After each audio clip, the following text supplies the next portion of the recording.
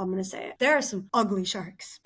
Goblin shark, not winning any beauty awards. Frilled shark, kind of looks like something out of a nightmare. And then you have, like, on the complete other spectrum, epaulette sharks. Freaking adorable. Wonderful. Small little dotted little things that you see kind of cruising around in the tidal pools being like, look at me, I can walk. Caribbean rough sharks look like a burnt wonton. Who doesn't love a cute looking burnt wonton thing? There's just so much diversity, and I'm over here like, what? You all look so different, but you're technically all sharks. Whereas, like, there's different species of rhinos, but they all kind of look the same. They all look like rhinos. Whereas if I showed you different species of sharks, you might be like, oh, well, that one kind of looks like a shark, but those ones, weird fish. And I'm like, surprise, they're sharks. Like, how freaking cool is that? There's over 500 different species. There's so much diversity in it. They're as big as buses. They fit in literally your hands. I think that's just such a cool evolutionary, like, adaptation that this species was like, you know what? In order for me to survive into the future, I'm just gonna make this be as many different versions as possible.